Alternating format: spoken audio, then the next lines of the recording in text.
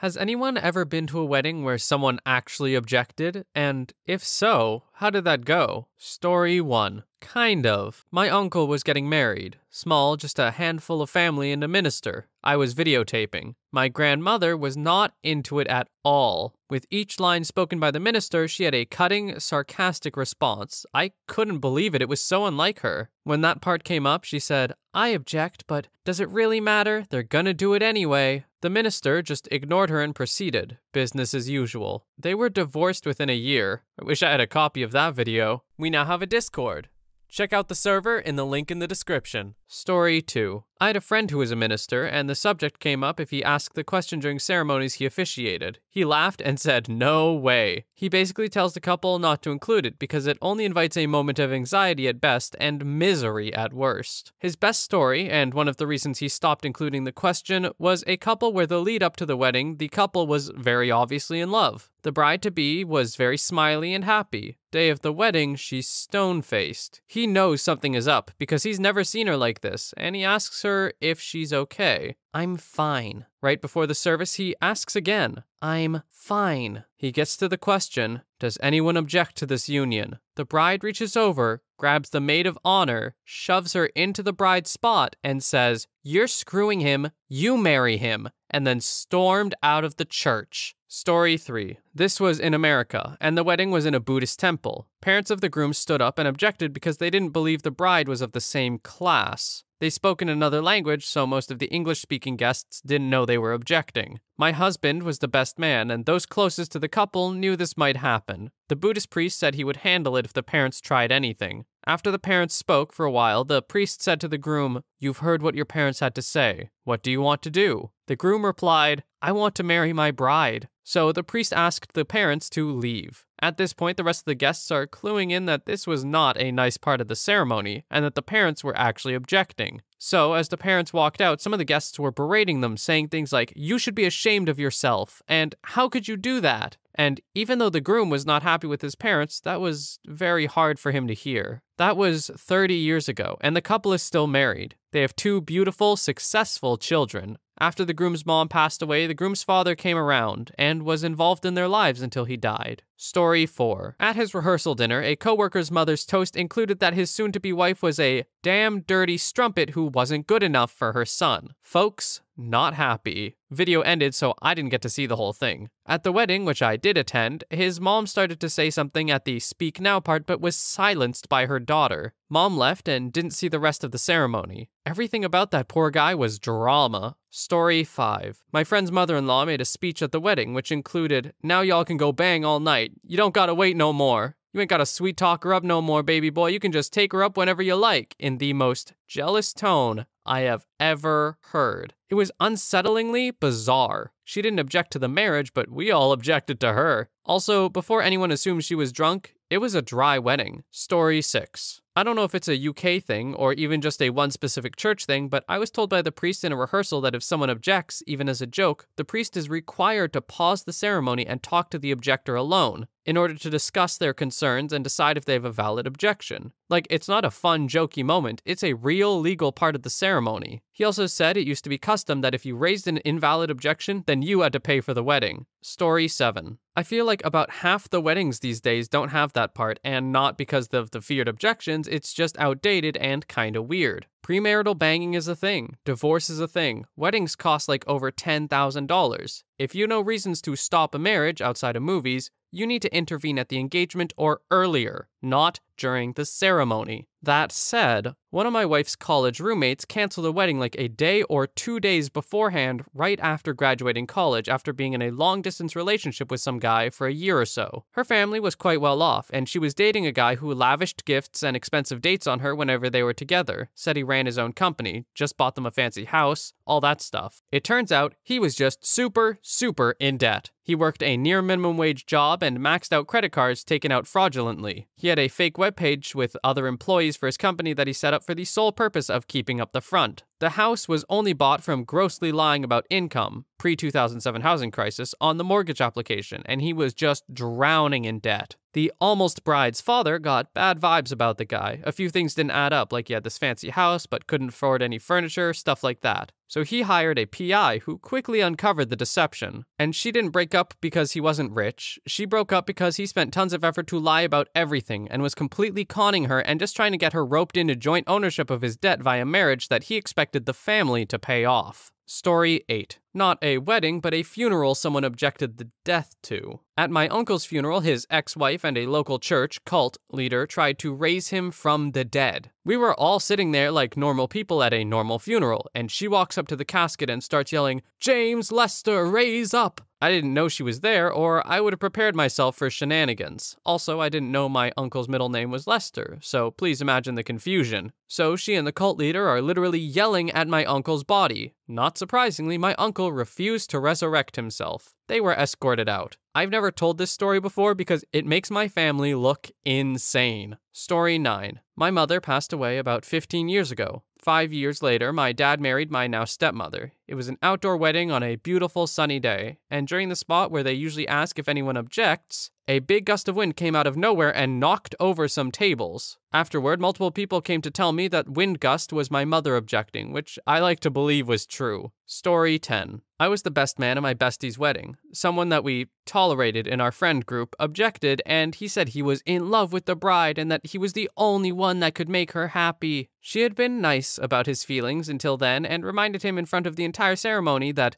A, he couldn't hold down a job because he had too big of an ego, B, didn't get along with her friends because they all had something they were working on, a book, a career, a trip, volunteer job, and he had nothing, so he constantly tried to downplay their accomplishments, and C, his idea of banging was, blow me and I'll finger you. Night, hon. She was way more thorough and more crude and cruel, and it was a hysterical 5-minute ordeal. I mean, come on, he had it coming for starting stuff at her wedding. He got up and left. I was pretty sure he was crying as he walked away, but no one went after him. It was both brutal and hilarious. He was like the Jar Jar Binks of our friend group. You hated him, but he made you feel better because at least you weren't as bad as Peter. Story 11. I was not at the wedding, but I know of a case where there was an objection, and the circumstances were quite exceptional. When I was a detective with the Child Protection and Sexual Offenses Unit, we dealt with a case involving a 14-year-old girl who had been assaulted by a known adult male. The first disclosure of the assault was made by her at his wedding ceremony, which she attended uninvited. When the pastor asked if there were any objections, she rose and said, yes. She had an objection. The groom had assaulted her a week before. The pastor stopped proceedings and took the child to an adjacent office where she repeated the allegation and gave more information. Shockingly, the bride was still willing to go through with the ceremony, which was concluded while the girl waited in the office. Afterwards, the pastor took her to the local police station, Belleville South in Cape Town, South Africa, where a case was open and the matter assigned to my unit for investigation. We carried out the arrest at the V&A waterfront, Cape Town, the next evening, Sunday, where the groom and his friends were partying it up. The bride, of course, was left home alone 1 day after the wedding. I was blown away by the courage it took for the girl to attend the wedding ceremony alone, surrounded by the friends and family of the perp, and to make the disclosure to his face in the way she did. For those wondering how she knew so much about him and when he was going to be married, he lived in close proximity to the girl's family in Belleville South, and the two families knew each other. He had siblings who attended school with her. Story 12. I was at one. Didn't know what happened as I was in the back. The bride runs out to the limo, her family after her. I said to the person next to me, cold feet. She's like, oh no, I thought this might happen. Her ex is here. We went outside. He'd apparently come into a lot of money. He came to the side door, front of the church, said he objected because he's rich and wants her back. She paused too long for the groom's liking, and he said, screw you both. She ran. Last I saw, they were at the limo with her. She was crying. Have no idea how it ended, but there was no wedding. We went to the reception. No bridal party. We ate, drank, danced, and left. Story 13. This will sound absolutely stupid, but when I was a kid, my deeply religious aunt had her wedding at a local church. During the objection part, lightning struck very near to the church. I remember to this day how the following thunder was so loud that the fancy windows of the church started rattling. Well, the timing of the strike was very unfortunate for my uncle because my aunt took this as a sign of God objecting to her marriage and called the wedding off on the spot. Needless to say, they married on the same day a year later, and this time without the objection from God. They're still married to this day. Story 14. My best friend and I, males, drew somewhat apart during college and then grew closer after college. He fell into a group of friends who were a little wilder than me.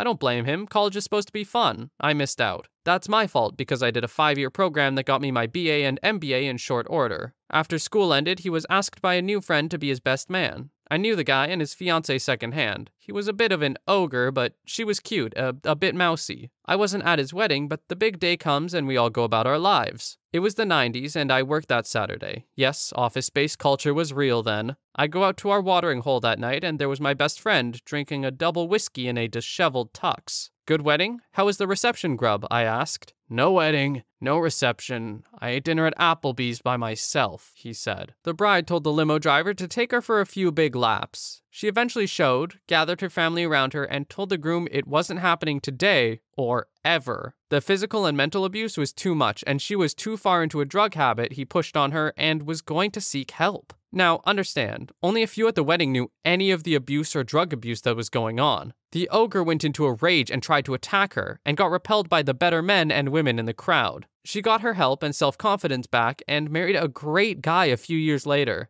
3 kids and almost 30 years together. Her would-be husband kept up his bad habits and ended up killing his girlfriend and himself in a drug-fueled murder-suicide in our 30s. Still shocks me to this day. My best friend has been pretty much straight and narrow since. It sobered him up in many ways. Story 15. I used to make wedding videos. Did one at an outdoor wedding spot high on one side of a valley. It had rained earlier in the day, but the storms had cleared and the wedding would continue. During the vows, I don't touch the camera, just step back and let it run. So I'm spaced out waiting for the vows to finish and notice a radio tower far across the valley. Suddenly, lightning strikes the radio tower. I had enough time to think, boy, when the thunder gets here, it'll probably be loud. I also had enough time to clue in that the minister was saying, if anyone objects to this union, let him speak now or forever kerblam! Total silence in the venue. Preacher takes a second to look around and make sure everyone is all right. No one has been smote. Well, that's never happened before. As far as I know, they're still married. That was 10 or more years ago. Story 16. I have a really weird family. Half of my family, my dad's side, are East Coast wasps. We're talking tweed jackets, prep schools, taking a brandy in the study, riding lessons, the whole kit and caboodle. The other half of my family, my mom's sides, are East Texas hillbillies. I have an uncle who's gotten a DUI while riding a four-wheeler in 2 separate incidents. I have a cousin who is currently in prison because he tried to rob the tropical fish store where he worked, and they arrested him when he tried to come in for his next shift. I went to a wedding of a cousin of mine from the hillbilly side once. First off, I never knew the "does anyone object to this union" thing was real. I thought that was stuff they do on TV. Anyway, when the preacher asked that, the bride's mother made some noise and then excused herself, leaving the ceremony. She didn't say she objected or anything, but she definitely made some weird noise at a super inopportune time and then stood up and walked out. My aunt, the groom's mom, took that as a sign of disrespect and left to confront her. Yes, you heard that right. In the middle of her son's wedding vows, she decided to leave to go confront the bride's mother for making a noise. Oh, I am not proud of these people. The ceremony ends and the bride and groom are being ushered out of the church and into a limo to take them to their reception. And out in the parking lot, my aunt and the bride's mother are locked up like 2 wrestlers. Then I hear someone shout, "Oh, come on, y'all, just quit it." And I turn around to see my uncle and the bride's father are now fighting in the foyer of the church. And it's the preacher who's trying to break them up. To the surprise of absolutely frickin' no one, that marriage lasted 2 whole years. Story 17. My buddy wasn't fully rejected at the altar, which sounds weird, but I'll explain. Without too much of back in the day talk, I'll just say that the groom was/is a good friend of mine I'd known since middle school. He'd met this awesome gal, and they were slated to be married in our then early 30s. Come the wedding day, and it's almost a high school reunion of sorts. We attended a smallish private school. Everyone is stoked to see our grade school pal get married. We're all seated outside waiting for the bride to come out, and a reasonable amount of time goes by. People are just carrying on, catching up, etc. I've got a flask and I'm sharing it with people. The groom goes inside to see what's up. More time goes on, and then some more. Then my flask is empty and I want to go reload it at the car, but think better of it. Then the groom comes back out to address everyone and lets us know that this isn't happening today. The bride doesn't want to go through with it. We're still together and everything, but now isn't the time. Then goes on to encourage everyone to eat the food. It's already paid for and stuff. Here we are about 5 years later and they're still together, but not married. No harm, no foul, I guess. Story 18. I used to work at a fancy stately home as a waitress. Most of my shifts were weddings. This guy's objection was a bit untimely, but what happened after was even better. So, the actual wedding happened at a church nearby, and after they'd had the reception with us, this guy rocks up after the actual ceremony to declare his undying love for the bride and told the groom and entire wedding party that he'd been sleeping with the bride. Cue tears and drama, blah blah blah. He's obviously chucked out of the wedding, and it turns out he'd gotten an invite for the evening only and thought he was coming to object at the actual ceremony. The groom forgave the bride, he was total wet lettuce, and they're both crying and hugging outside. The party carried on and all was great until someone overheard the chief bridesmaid talking to her friend about the fact that she had also been sleeping with the bride. This prompted the grandmother of the groom, about 75 years old, to punch the bride in the face. The groom apparently forgave the bride again as they went home together. I'm guessing he knew she was a hoe bag and wasn't really that surprised. As I'm here, I'll give you a 2-for-1. Same place. Literal weeks after the first wedding, we have a wedding where the groom's family are clearly loaded and full of their own self-importance, especially the groom's mother, who gave us hell in prep.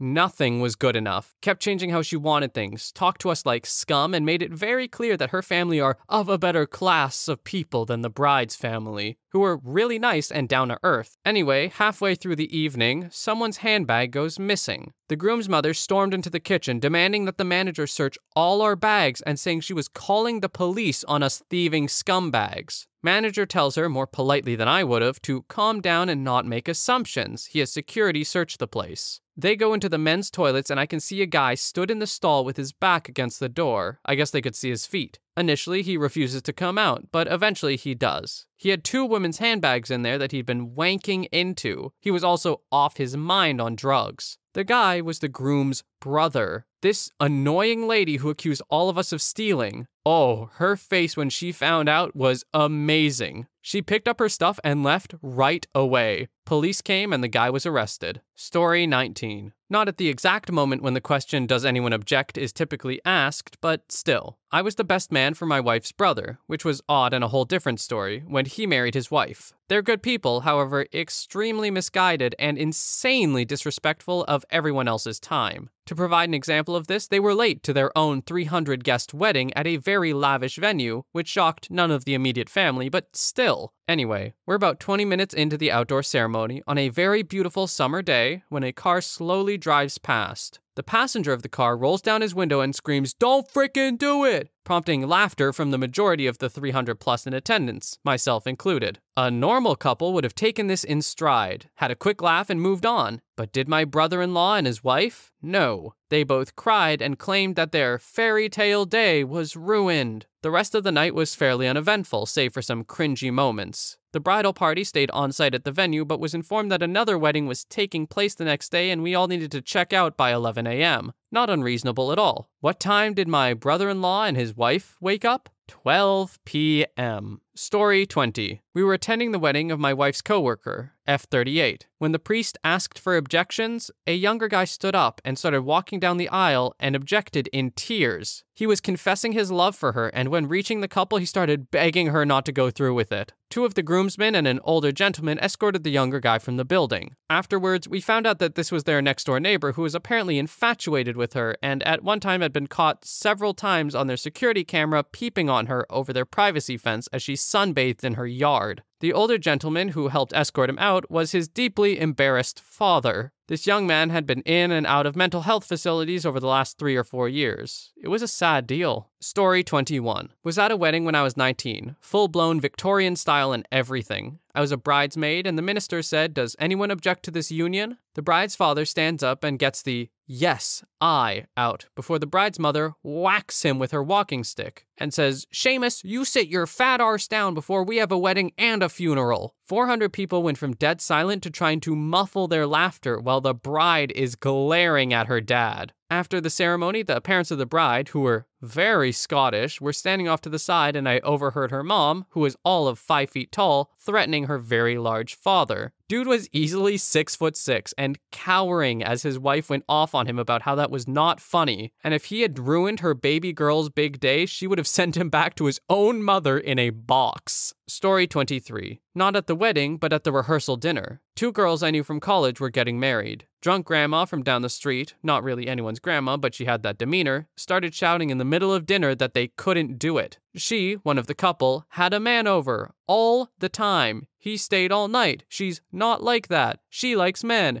You can't do it. She got shushed and kept yelling, and finally the other girl yelled back at her, "That's my brother, we're trying to get pregnant," which shut the whole table down. So, drunk grandma took a beat, then said kind of weakly, "Well, that's not how you do it." And the girl in question said, "I'm pretty sure it is." And the whole table just cracked up. The tension broke. We were falling down laughing. Every time drunk grandma tried to interject, it was just funnier and funnier. The look on her face when she realized that, yes, this girl was also banging with a man who had a dong, and also that was fine and okay, and no one was mad. Her expression was just precious. She tried to leave, but she'd driven there with someone. So she just stood outside for 10 minutes right outside the restaurant window, about 3 feet from the table, looking down the road hopefully, like a horse and carriage were going to appear and whisk her off. My only part in all of this was to call her an Uber and get her home at this point. I felt bad for her, and she was putting a damper on things. Anyway, they did indeed get pregnant within 6 months or so. Fat-faced little guy is about 4 now. He looks just like both of them. And apparently there was no drama with the wife and the brother. He's a nice guy and just took a job in the Middle East.